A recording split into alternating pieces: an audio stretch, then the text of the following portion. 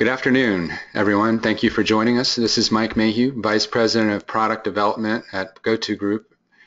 As today's host, I'd like to welcome you to the GoTo Group webinar series. Today, I will be joined by my guest Greg Geraci of Actuation Consulting to cover the topic, Is Agile Adoption Losing Steam?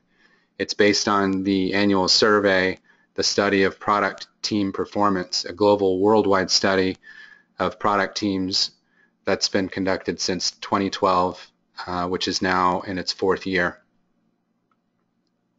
I will introduce our featured guest in detail in just a minute. However, first I want to say a little bit about my background and how it relates to today's topic. As I mentioned, I'm Mike Mayhew, GoTo Group's Vice President of Product Development.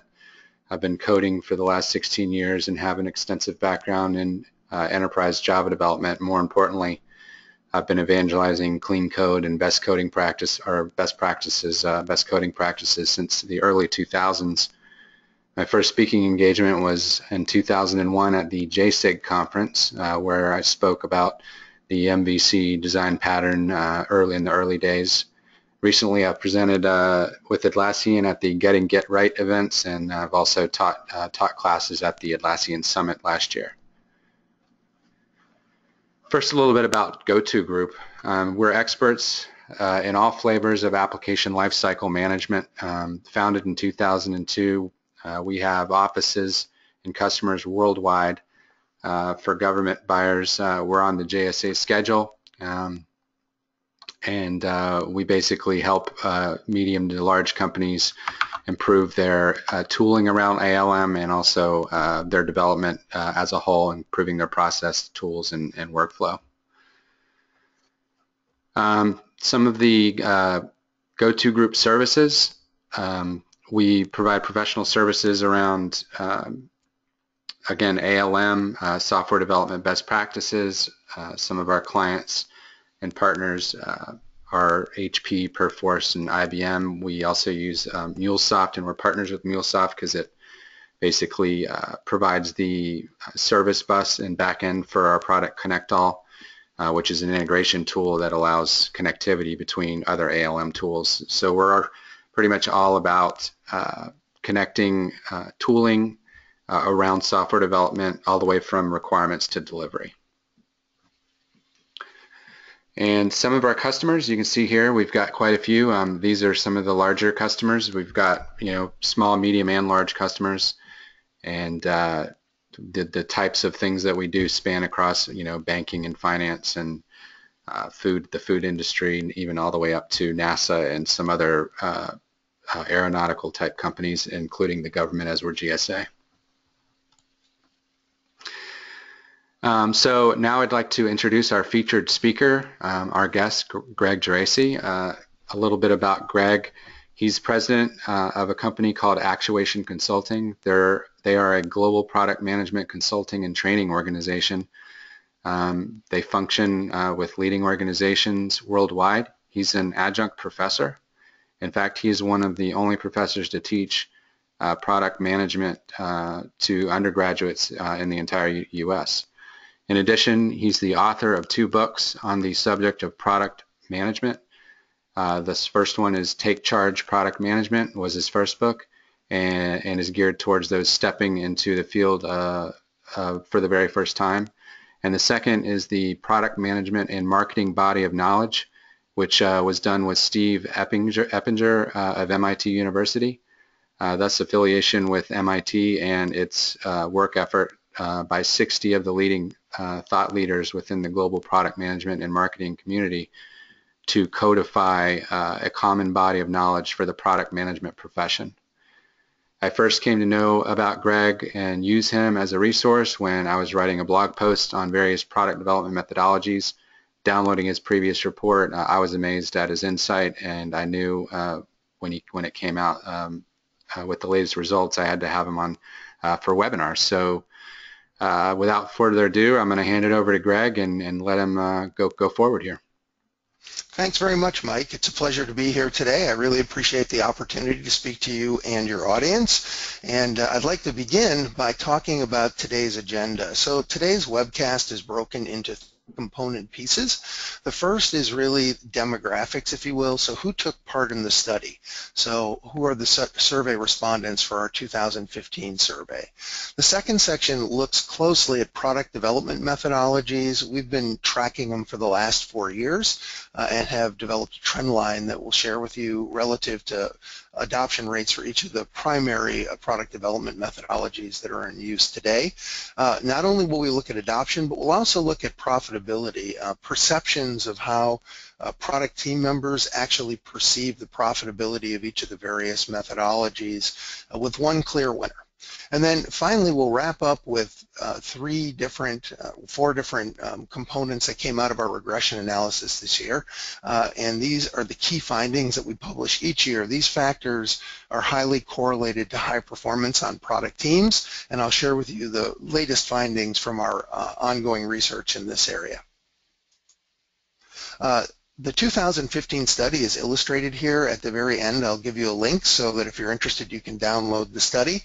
But our study of product team performance has been going on since 2012, and this is a copy of our latest research.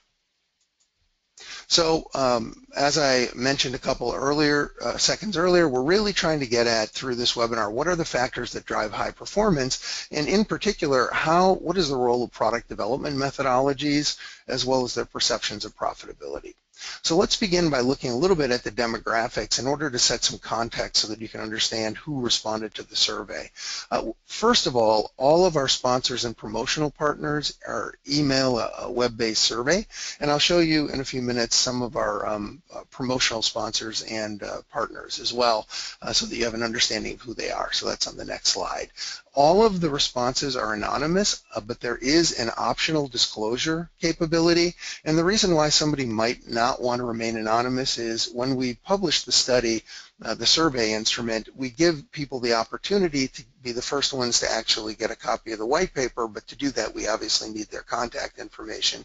And we also provide them with an opportunity to participate in future surveys, and we now have a pretty robust database of people who participate on an annual basis, as well as new people who join every year. And the people that we're most interested in hearing from are people who are actively involved in product development, and so are working on product teams or leading product teams, either from an executive or a manager standpoint. And I'll show you the mix on that in a minute. But some of the roles that we hear most commonly from are business analysts, development managers, engineers, product managers and owners, program managers, and project managers, as well as user experience professionals. I must say the user experience group is the one that we have the most difficulty actually engaging, although we try each year to try to raise that number. So if you're out there and you're listening, we'd love to have you participate in next year's survey. So as I mentioned earlier, some of the survey sponsors and partners are listed here. Our sponsors this year were Sensor 6, all about prioritizing the backlog, and Project Connections, where basically enabling project managers to be more effective. And our promotional partners span a wide array of different groups, from the Boston Product Management as well as the Chicago Product Management Association to the International Project Management Association and the Software and Information Industry Association. PDMA, a large organization, also helps support our efforts, particularly the Chicago chapter, and the Orange County Product Managers. From a demographic standpoint, let's do a little bit deeper dive and look at who exactly responded to this year's survey. First of all, 92% of respondents play an active role in creating or enhancing products or services within their organizations, and this number typically ranges between 92 and 94% each year. So once again, right within the sweet spot.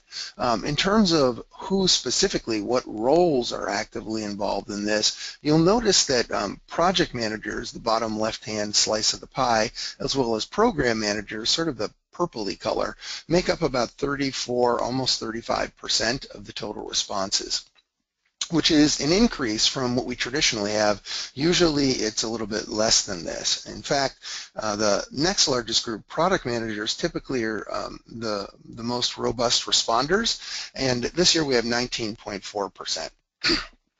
Additionally, if we take a look closely at engineering and development managers, they come in at about 17.3%, business analysts at 8%, and then user experience and brand managers sort of round out the rest at 1.9 for user experience and 1.3 for brand managers. Those are the two groups that typically we have the lowest response rates from.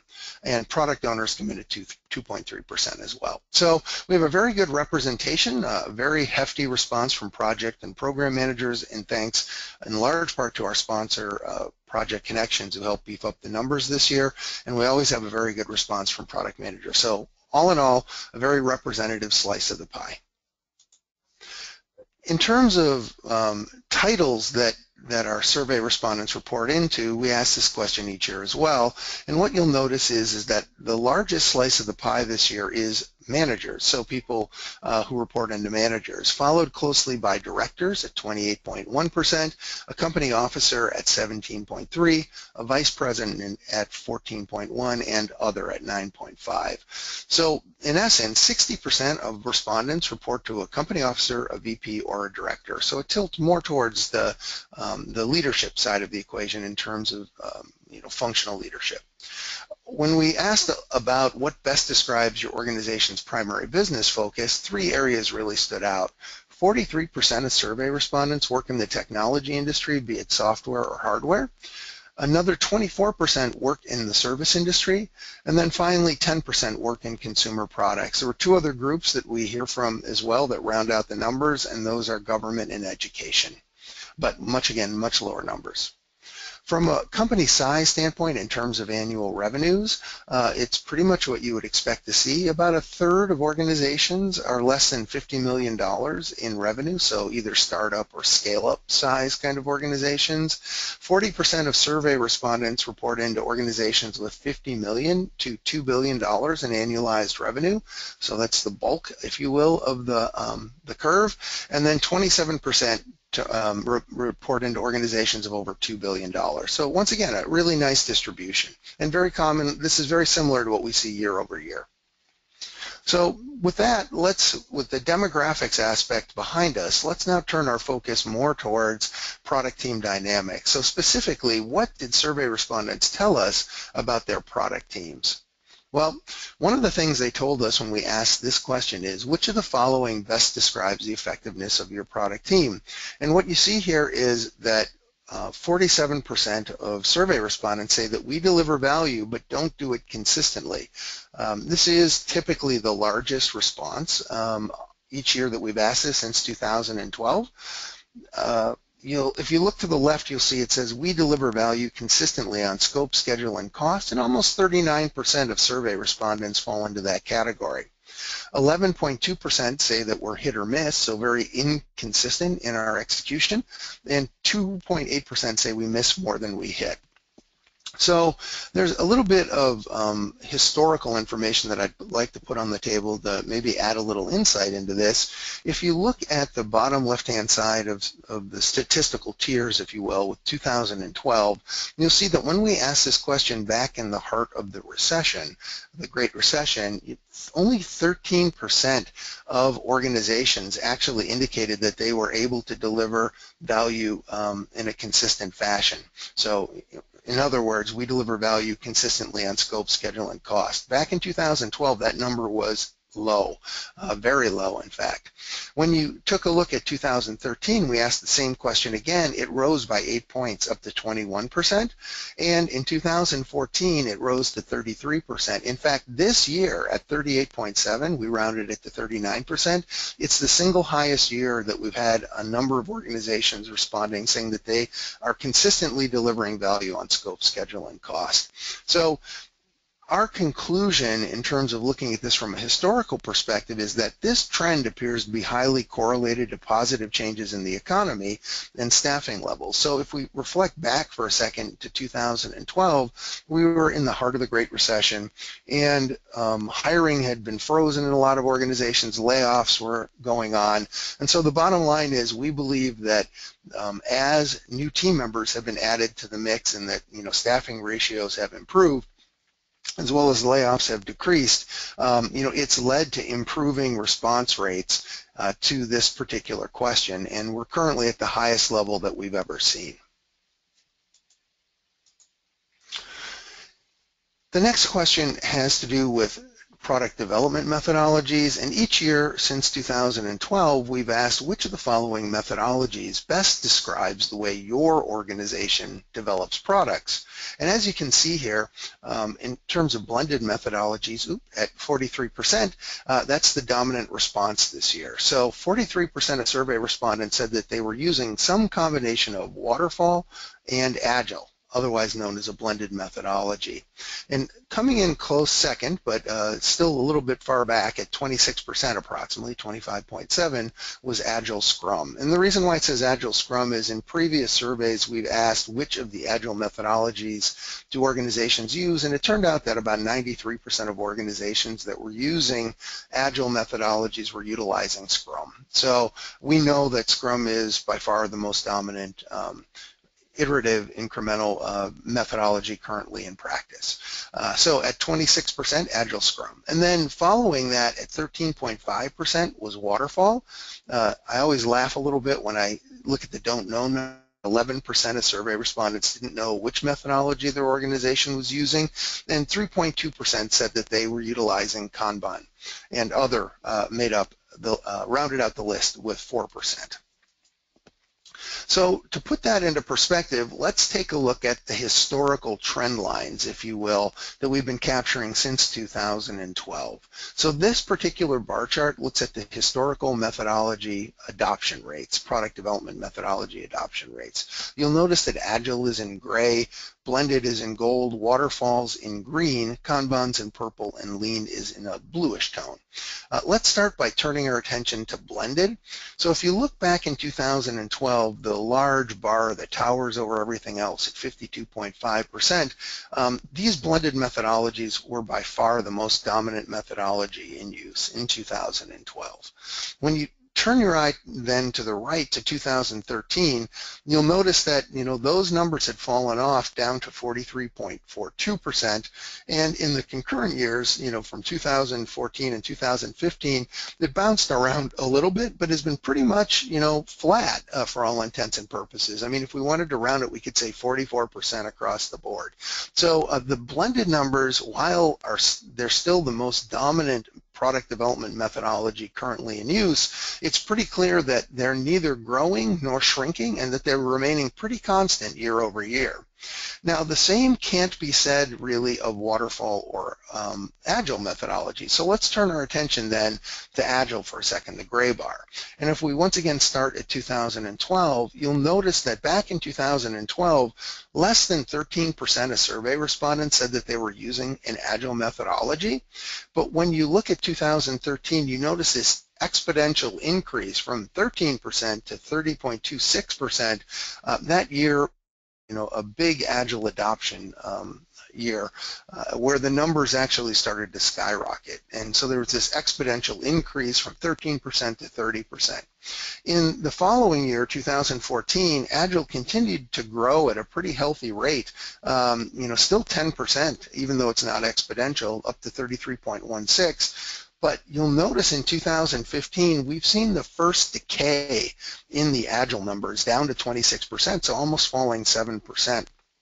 And conversely, let's take a look at Waterfall, and then I'll try to explain what I think is going on here. But if you look at Waterfall, the green column in 2012, you'll notice it was 18% in 2012, fell down to 12.5% in 2013, fell yet again to 10.2% in 2014, but for the very first time, just like with Agile's decline, we see that Waterfall actually increased in 2015. And then to round out the picture, you'll notice that the blue and the purple bars, Kanban and Lean, sort of round out the numbers, if you will. So Lean in 2012 was about 6% of the total, and it decreased in 2013 to 2.6%, at which point we stopped actually tracking Lean, and I'll explain why. What we found was that there was confusion given the breadth of the survey respondents. Some looked at lean as being a lean startup, and others looked at it as lean, sort of a cost reduction methodology, particularly in larger organizations. So there was an inherent confusion in terms of survey respondents answering that same question, given that the question was spanning all the various size of companies in terms of annual revenue. So in 2014, we decided to drop lean, given the confusion, and actually add Kanban into the mix. And as you can see, Kanban has incrementally increased from 2014 to 2015 from 2.5% to 3.2%. So what do we think is really going on here? I mean, it's pretty clear that blended methodologies remain dominant for a variety of reasons. There are organizational constraints that inhibit Agile being executed across the enterprise effectively. So I think blended methodologies will continue, at least if I had a crystal ball, I'd project that they're going to continue to be the dominant methodology, particularly with what we saw this year where Agile fell off some and actually waterfall increased. What we think is going on here is we think that some organizations have attempted to make the jump to Agile, sometimes going through blended, other times making a straight jump to Agile from a waterfall methodology, and we think that some organizations have started to revert back, largely due, we think, to organizational constraints, as I mentioned earlier, capital planning, annual planning processes, things along those lines that don't allow organizations to effectively utilize Agile to the extent that they might wish to. And additionally, we've always said from the very beginning that there are certain types of organizations that waterfall will never go away because there are certain types of organizations where having a regimented and disciplined process, for example, in highly regulated industries where there's sufficient documentation and clarity in terms of all the steps that a regulatory agency can intuitively understand and follow, and that we can provide the necessary documentation to support their requirements, waterfall will never absolutely go away. So there will always be a percent, but this is the very first time that we've actually seen a bounce in the waterfall numbers, and it'll be interesting to see, both in the case of Agile next year and waterfall, whether this is an aberration or this is a new trend, where there's some regression, if you will, in terms of adoption rates, with more organizations leaning in the direction of waterfall and less in the direction of Agile. As you can see, the blended numbers have remained the same, so it's really a push me, pull you between both waterfall and Agile methodologies. So on to the next aspect of this.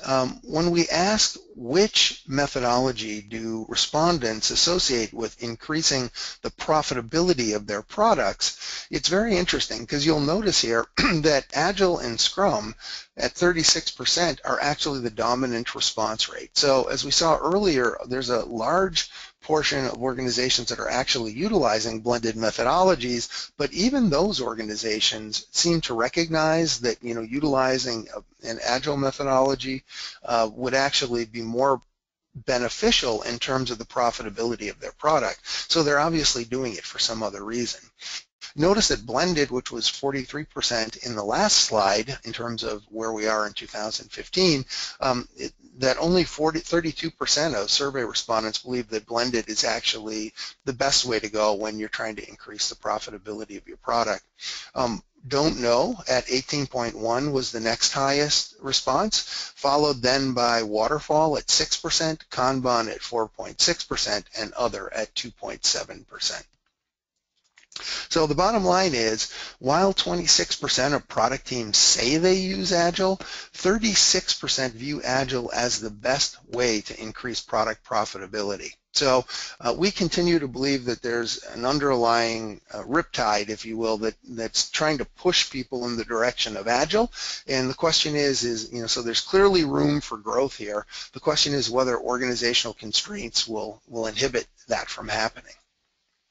So I want to shift the lens a little bit and away from product development methodologies, adoption rates, and profitability, and talk a little bit about some other factors that came up in our research this year that impact product team performance. And the first one is job satisfaction levels. We asked a question about how satisfied individual survey respondents were with their jobs, and it was fascinating, actually. What we found, this is the very first time we asked this question, is that 63% of product team members are either currently satisfied or extremely satisfied with their jobs. We were actually expecting those numbers to be a little bit lower, so this really opened our eyes. And you'll notice also that another big chunk at about 25%, 24.5, say they're somewhat satisfied, and then 7% say they're dissatisfied but staying put. So they're probably keeping an eye on the market, looking for an opportunity, but not doing it actively, more passively.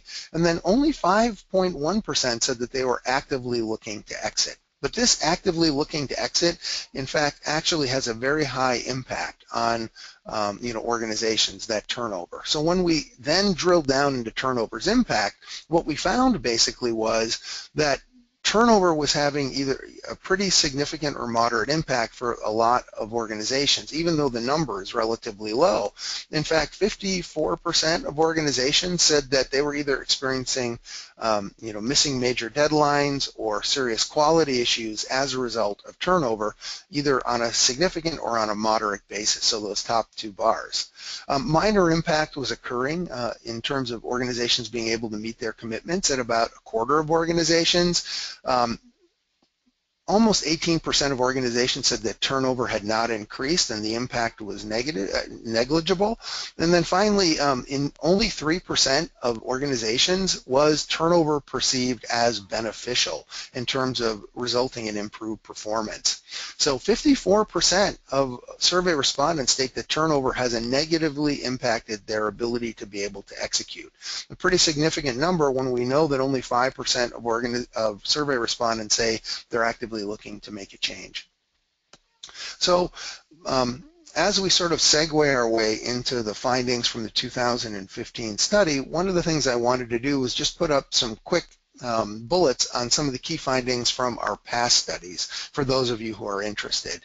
So in 2013, we saw that we documented through our regression analysis the importance of an aligned strategy. So how strategy alignment between the executive team and the product team has a statistically significant impact on performance.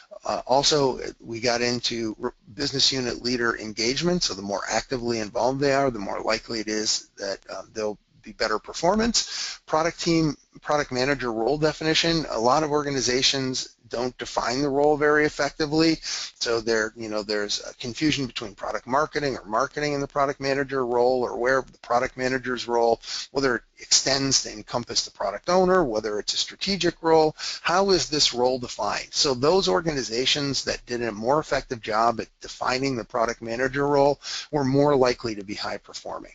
The importance of product launch, and this has a lot to do with having a single person that's accountable for the launch process. Onboarding product team members, doing it in an efficient way.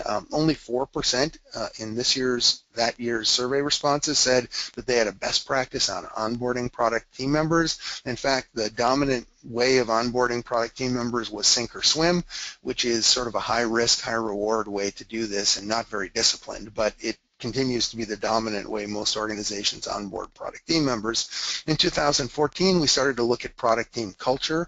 There were 5 sub-factors, one of which was the incorporation of user experience professionals, where they emerged for the very first time in our regression analysis. Acknowledging the critical relationship between product and project management, the ability to be able to have a smooth handoff between those two leadership roles came into play here.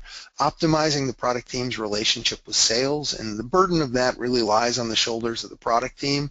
Understanding the sales cycle. Sadly, very few product teams actually understand their product sales cycle, something that we think detrimentally impacts performance of product teams based on our regression analysis findings. And finally, enhancing the relationship with marketing. And as I alluded to earlier, part of this has to do with clear definition between roles and responsibilities. So having sort of given you a quick overview of some of the 2013 and 2014 regression analysis findings, let's turn our eye towards the key findings for 2015. In fact, there are 4 that are in focus. And so what factors this year contribute to high performance in terms of our regression analysis? The first was strategic decision-making aptitude.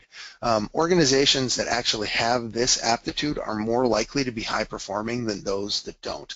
and sadly not enough organizations do, as I'll show you in the data. Stand-up frequency. It turns out that the more frequently you conduct stand-ups, the more likely you are to be high performing.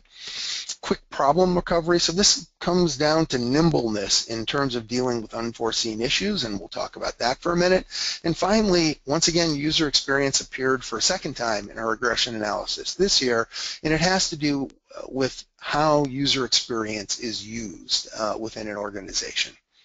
So let's start off by diving into our first regression analysis factor, which is strategic decision making. And the question we asked in the survey was, does your organization do an effective job at decision making in order for the product team to successfully develop products? And so we gave them the opportunity to basically say that they're good at the following. So are you good at making and sticking with decisions in which areas? And what came back was that technical decisions at 50% were what the majority of survey respondents perceived their product teams and their organizations as being good at, followed by product requirements decisions. But look at strategic decisions at 37%. Once again, only roughly a third of organizations actually are effective at making and sticking with strategic decisions. And as our regression analysis shows, those organizations that actually have this competency tend to outperform their counterparts. So there's a key opportunity here for almost 63% of organizations to really start to put a little more emphasis on this area because it actually has it's a significant way to be able to differentiate yourself from the competition. And only a minority of organizations are effectively making and sticking with their strategic decisions. And then if we turn our eye to the right, you'll notice that go-to-market decisions, and we struggle in all these areas, are roughly the same response rates at about 30%. So our regression analysis shows that organizations with an aptitude for strategic decision making and sticking with those decisions perform better, bottom line. So let's take a closer look at stand-up frequency. And as it turns out, frequency matters. When we probed the value of stand-ups in terms of the survey, here's what we found. 40% of organizations, almost 41, say that their stand-ups are effective but are not conducted on a regular basis. 22% say their stand-ups are effective, an effective cornerstone of our product development process and conducted daily. And then the following bar at 18.1% says the same thing except that the stand-ups are conducted regularly. And then if we slide down to the gold bar here, we'll see that we do stand-ups regularly, but they're ineffective at 11.4%, and then 8% of organizations basically say that stand-ups are contentious and a waste of my product team's time. So what we found, though, in the regression analysis was that those organizations that had a high frequency of conducting stand-ups were more likely to be high-performing than those that didn't. So these top two rows where stand-ups are being conducted daily and regularly have a material impact and are highly correlated to high performance on product teams. So the more frequently stand-ups are being held, it correlates to the ultimate higher levels of performance on the product team.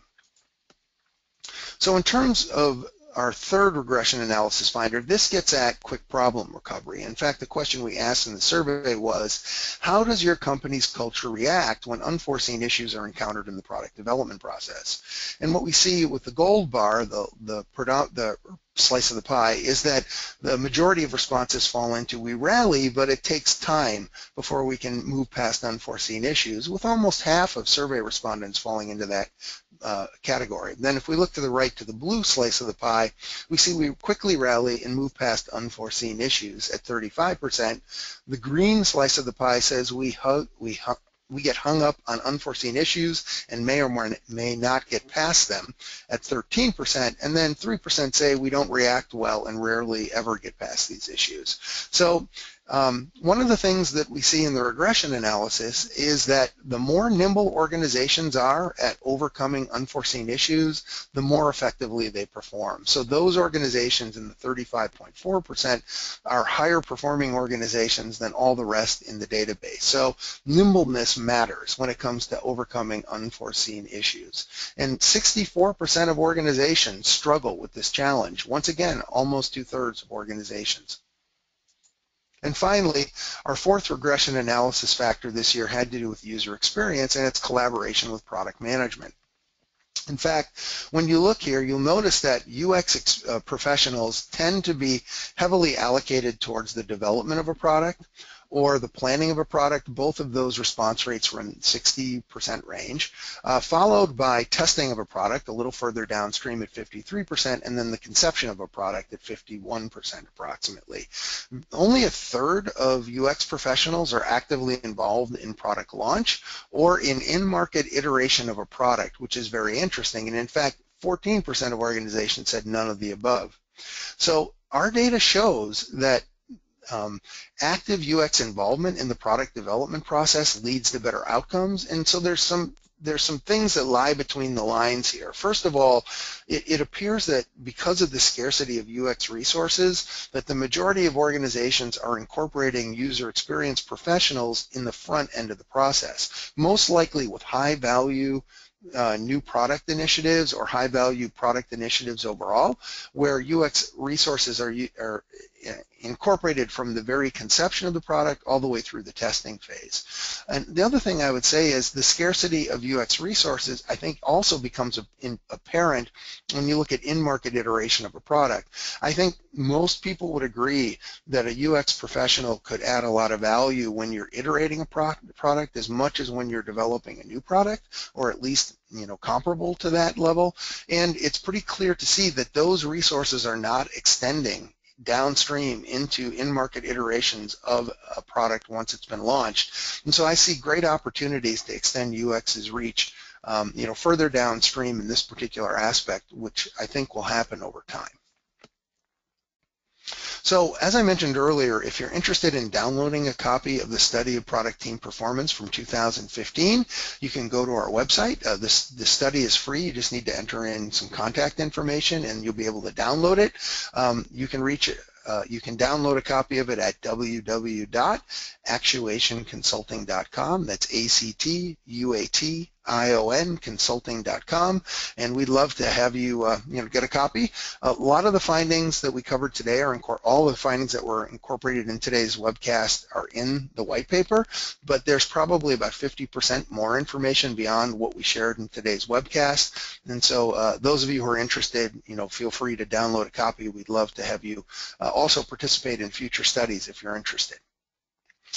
If you have questions, feel free to contact us. My name is Greg Geraci. I'm the president, as Michael had said earlier, of Actuation Consulting. You can reach me at greg@actuationconsulting.com. I've also put my Twitter handle and LinkedIn handle up here, as well as our contact line. So feel free to reach out to us, and our website is also listed here as well. So I want to take a second to thank Mike and Alok and the Go-To Group team for having provided me the opportunity to share our latest findings with you. They're a great group of folks, and appreciated the opportunity to work with them. I encourage you guys to download our study if time allows, and if you have any questions, feel free to reach out to me. You know how to contact me. Once again, this is Greg Geraci signing off, and thanks again to the Go-To Group.